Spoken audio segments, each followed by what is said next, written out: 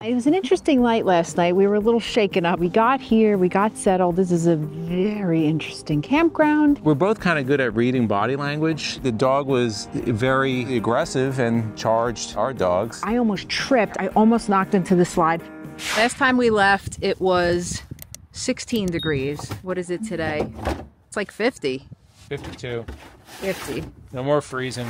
No. We're headed out to a local trip. We're going to try a new campground. You remember the name of it? No. MJ booked it. I'm just along for the ride. It's called Jugtown Mountain, I think. So where's that? Asbury, New Jersey. Not Asbury Park. Not Asbury Park. Right, right. So we're headed out hoping for warmer weather. So we'll see. Izzy has Bowser in the RV with him. I'm in the Tesla and I have Sierra with me. She's sleeping back there, I think.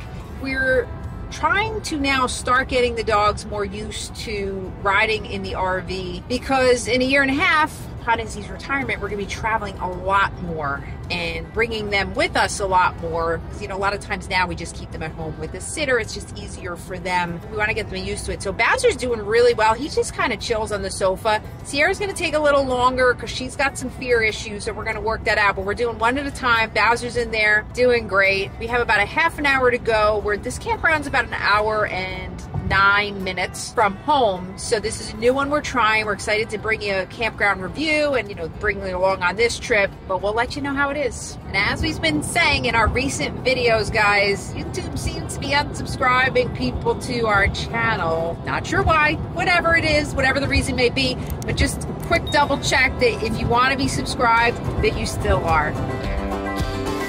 We got settled in last night. It was an interesting night last night. We were a little shaken up, which is why we didn't record last night. So we got here, we got settled. This is a very interesting campground, and Only like New Jersey could do it. We'll get into that in a little bit, and more so into the campground review. But we got here, we had a nice dinner. Usually we'll get something easy. I got some Trader Joe's, like Japanese rice. We had some tofu from Trader Joe's. They have some really great stuff there. Anyway, we had that. Then we took the dogs out for a walk. You want to tell them what happened after that? So by this point, it's dark out. It's not daylight savings yet, so it's still dark out. And I'm walking behind MJ with Bowser, and I just hear you start kind of screaming. I didn't really see anything. So one of our, I'll say this loosely, one of our neighbor's dogs was out and about, just out. The neighbor decided to let the dog out to do whatever, but the dog was obviously aggressive and charged our dogs. And, you know, we're both kind of good at reading body language. And it wasn't a friendly, it was kind of quiet, right? The dog was very tense. The dog had bad intentions. And, you know, Sierra, she doesn't look for problems, but if they're brought to her, so she's not gonna back away from a problem either. So she was ready to go. I had Bowser essentially dragging him back into the RV, and you were trying to do the same as the dog was continuing to make its move. Forward. Yeah, I was yelling at the dog. I was saying, stop. No, you know, a lot of times you do this. And guys, I don't know if I've mentioned this in videos before, and this was the one time I didn't do it and I was kicking myself. I always wear a bag and I always bring treats with me on walks, either if I'm training the dogs or whatever, but specifically when an oncoming dog who may not be friendly, just like that, is coming, a lot of times I'll tell people or clients, take a handful of treats and just throw it as far as you can over the dog, at the dog, whatever. And a lot of times it'll be enough to kind of startle them and make them then start eating, and you can get out. It's the only time I didn't bring it anyway. So we were trying to keep this dog at a distance and get to our car. I almost tripped. I turned around, the slide was there. I almost knocked into the slide. The leash was this close to being out of my hand. I'm getting all like upset thinking about it. I was shaking like crazy. But this dog kept coming, and Sierra, 11 years old, cancer, my little senior citizen, she's like, let's go. Come on, come on. She will. Sierra was ready to go. She was. She doesn't look for things, but if something comes at her, she's going to defend herself. So we got the dogs into the RV. I was not happy. I went back out. The dog came back out to charge at me, and then the owner called it. So I found where the owner was. I knocked on the trailer. I spoke to her and just kind of let her know what went on and why your dog should not be out, in a nice way, why your dog should not be out in the dark without a leash on. And she apologized, and we saw that dog this morning again, and the dog was on a leash. Thank God. It was two of us with two dogs. I don't know if the dog is aggressive to kids. He was acting very aggressive toward me without the dogs. So why somebody would let their dog out. The people that are here probably just do this. I'll just go out, you know, there's not a lot of campers here, whatever. You can't do that. And we've done so many videos about this, but it was scary. That's the last thing you want, right? You get a tangle in a dog fight and, you know, we wind up getting hurt, the dog gets hurt, whatever. Just a PSA. I know most of you viewers out there, you're not that person, but put in the comments below, have you seen this? I'm sure this has happened to quite a lot of people, because this is not the first time it's happened to us. We've been out on hiking trails and not people letting their dog out, but the dog's just not on leash and they have no control of them. You just can't do that. It wasn't really the way we wanted to start our trip, but it's done. We have a beautiful day today, absolutely gorgeous. It's gonna be like 55 degrees, it's sunny, and we're gonna take the dog, we're gonna do a couple videos, and then we're gonna take the dogs to a place that I looked up that looks like really nice for hiking and things like that. Take them out there, they'll absolutely love it. And then we're gonna grab some dinner. We're gonna go out for dinner later. We're eating in tomorrow night, ate in last night.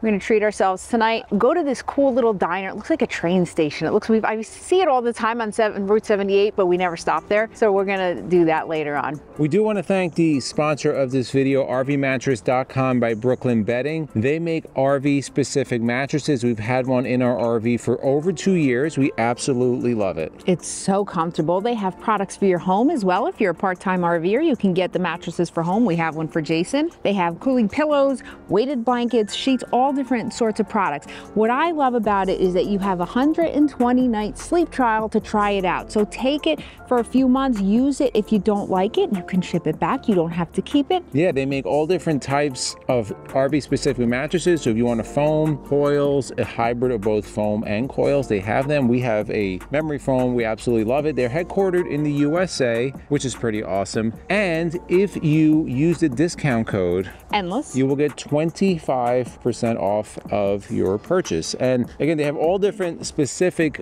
RV mattresses, which, you know, if you have an RV, it's like those weird shapes and whatever. And they also have things from home, so it's pretty awesome. And if you're a full-time RVer, guys, you can get it just shipped right to your front door at your campground. Yeah, so we're gonna put the link down below if you want to get a good night's sleep and you're tired of that crappy stock mattress that comes from the factory. Go check them out. We're in another beautiful part of New Jersey again, but there's a lot of nice parts of New Jersey. The campground is, like we said, it's a little but the Warren County area is very pretty. There's a lot of farms and just open areas. So we're taking the puppers that are back there. We're taking them to, I think we had maybe mentioned earlier, Merrill Creek Reservoir, which is a really nice place to go. Apparently there's beautiful trails and that kind of thing, and it's such a gorgeous day, guys. Oh my god, it's like 55 and just, yeah, we've had like 2 big snows this year, both like right before the trip that we were supposed to take, but we got out okay. But yeah, no, I think we're out of the danger of snow now in Jersey, moving into spring.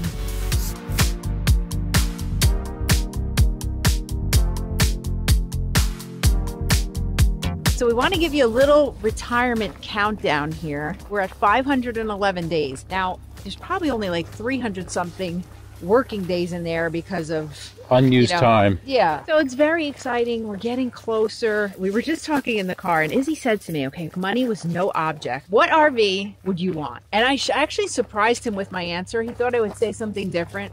I said Super C, of course, a Super C. Probably one of the Renegade Classics we looked at in Tampa, which was, oh my God. Or a show hauler, right? Or a show hauler, like decked out, painted, not the white, like paint job. That's what I would want. And Izzy said, really? Not a Prevost? Not a used Prevost? Which means that's what Izzy said. Yeah, well, no, it'd kind of be a toss-up. We would have to really like kind of debate the pros and cons of each. They both have pros and cons, of course. In the comments below, whose team Super C for us? Whose team used Prevost?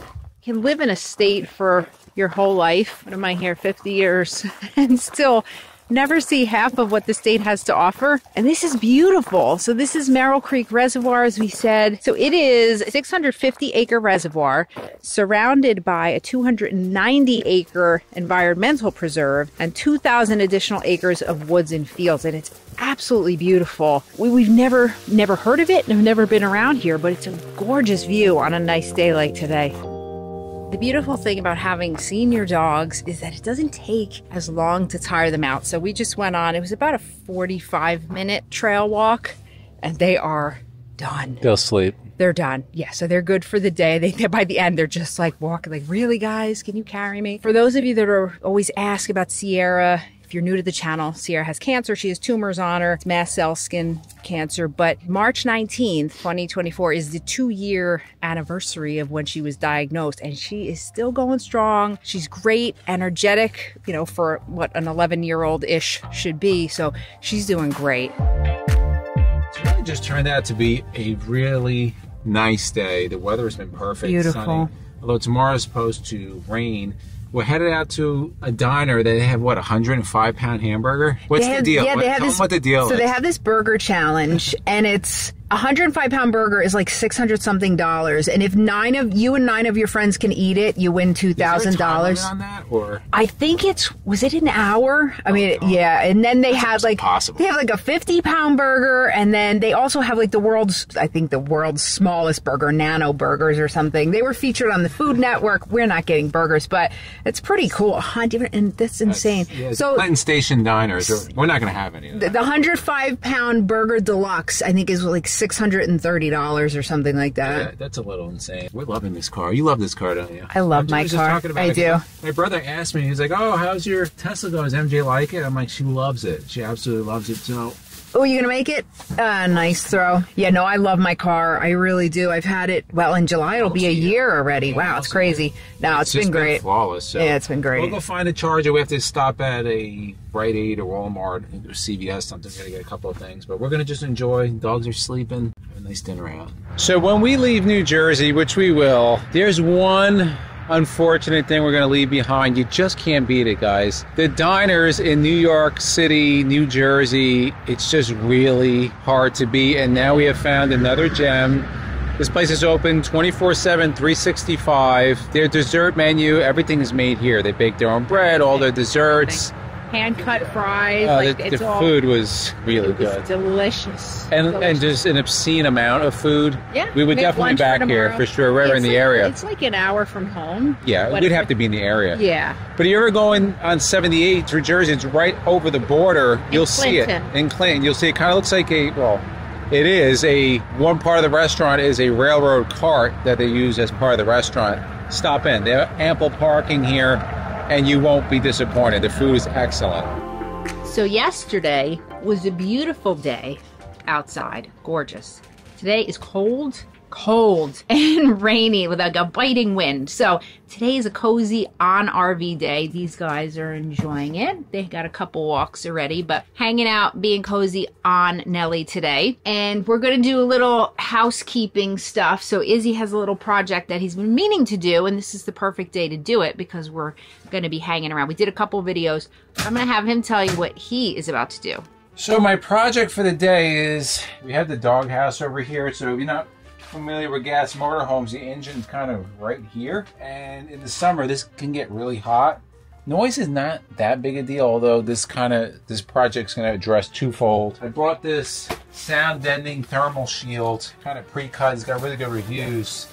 I think this is 20 mil. But you can see here it's a two-sided table. I'm going to take that doghouse off and then just cover the inside with this, A, really for the heat, but B, if it can sound deaden a little more, and test it out. And then if this stuff works, I'll kind of maybe put this on some of the bays, doors, and different places just to quiet things down here a little bit. But let's talk about this campground. There's not much to talk about. We did a campground review on this. It'll be out in a couple of days, but to say the least, we won't be back here. And listen, it's not the worst place we've been to, but don't say too much. They have to watch. The best place we've been to. It's very interesting. It's an interesting place, but go check that video out. And it should be out in the next couple days. Yeah, you'll find out about that. So first off, a little bit of credit to Newmar, because it appears there's some like insulation behind this, but I just doubled it up. This is actually, it adds some weight, so it took me what, 45 minutes, an hour or so. That's the dog house. And then I also have the kind of cup holders. I didn't go crazy on this, but I did some insulation. It was to protect against the heat, a lot of vibration. Get this back installed. Hopefully it's a little bit quieter. I don't know how much of a difference it's gonna make, but the good thing is that I have a whole bunch of these panels left that I can probably get some sound deadening on the entry door and then on some bay doors a little later in the season. So if you don't know, we have a membership to our channel. It's called the ERV Insiders. It's a paid membership. It was $4.99 a month. Yeah, I think so. No requirement to join. Some of the benefits that the insiders get, they get early access to videos. And then they do, like once in a while, we'll do special live streams just for the insiders, which is what we're about to do now. And we usually get this one person waiting right now. We usually get, 10, 12, 15 people. It's nice. It's great. To chat. We only have like what, 60, 65, 70, something like that, yeah. It's a small group, and it could be RV related, but a lot of times just about life, really. Yep. So it's pretty cool. We're about to start that. So we're getting ready to go. We got a lot of rain yesterday. So this campground, we said earlier, we'll do a full review on it. It doesn't have good drainage. And of course we got a lot of rain, but even when we got here from the rain a couple of days before, there were just like lakes of water everywhere. I think we got a couple inches yesterday. It was bad. Yeah, we got a lot of rain. It was I'm going hoping we can get out of here. I think we can because it's kind of on a gravel side, but there's a lot of potential places to get stuck here. Fingers crossed. Well, today it's a beautiful day. We woke up to sun and lots of puddles, but it is what it is.